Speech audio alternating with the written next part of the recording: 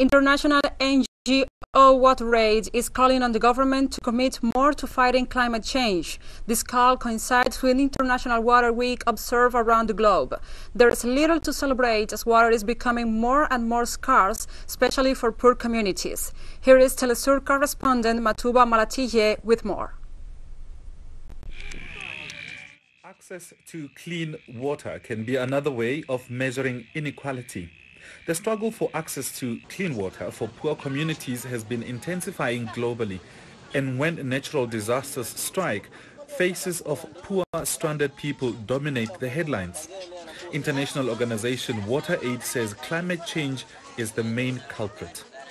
Crops are damaged. There are droughts. Also, of course, Eloise is flooding and so on. So the flooding then affects crops. It affects infrastructure. It affects people's access to water supply.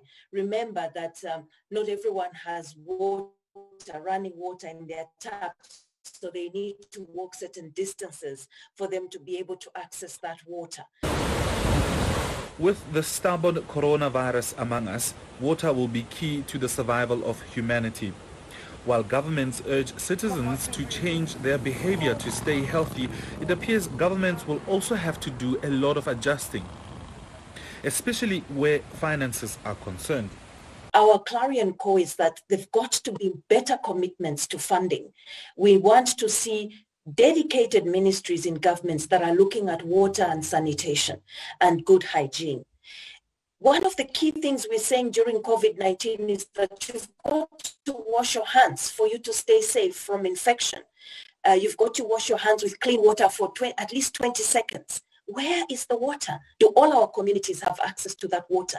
There are people who have to walk long distances for them to go and draw water from a well, some from streams. If you look at the statistics, for instance, here in South Africa, it's one of the countries that's doing a lot better than others. At least 89% of households have access to running water. But when you look at statistics in other countries, the figures are much lower. Being able to open a tap like this and getting clean, drinkable water is something we are warned that it won't last for long.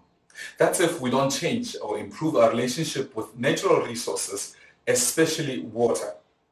For Telesur, I'm Matuba Mahlachi in Soshanguve, South Africa.